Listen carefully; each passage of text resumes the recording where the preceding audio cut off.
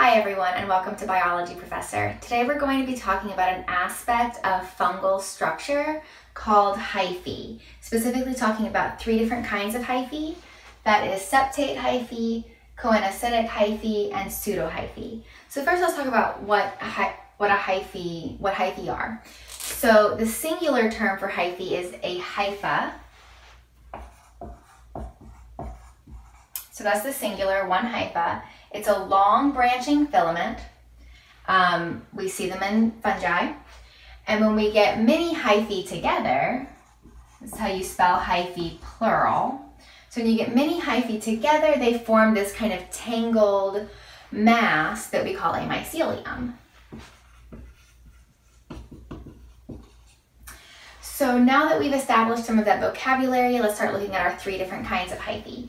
First, we have septate hyphy. Septate hyphy are those that have cell walls between the individual cells, and these cell walls are called septa.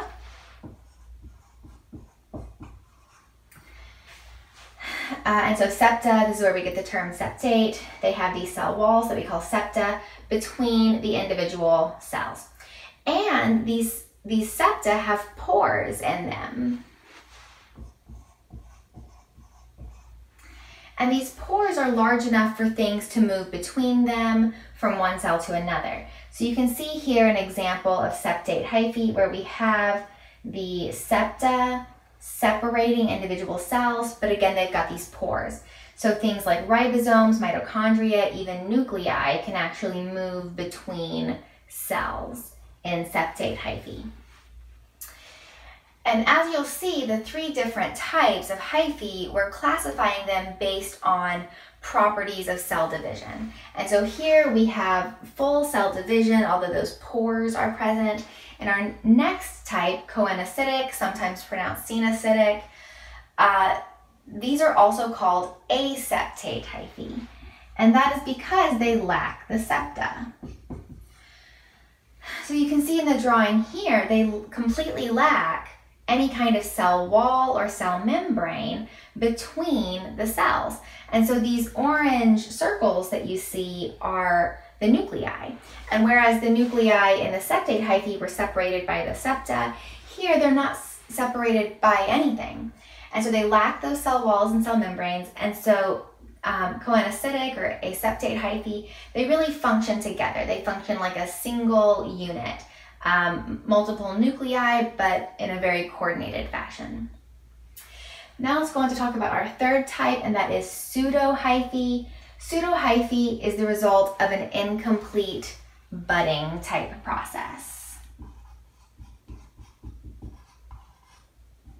So budding is how one yeast cell will give rise to a daughter cell.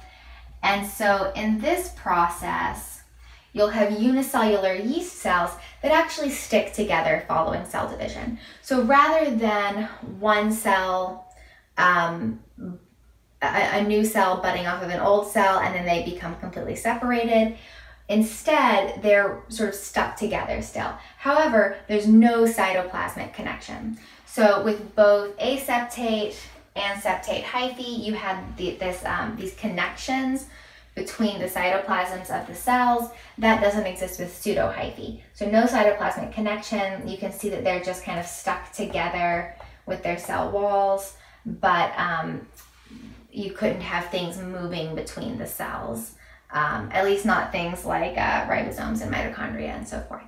So if you want to learn more about fungi, please see my video on Introduction to Fungi, where you can get a lot more information about fungal structure and fungal physiology. And thanks for watching Biology Professor. I'll see you next time.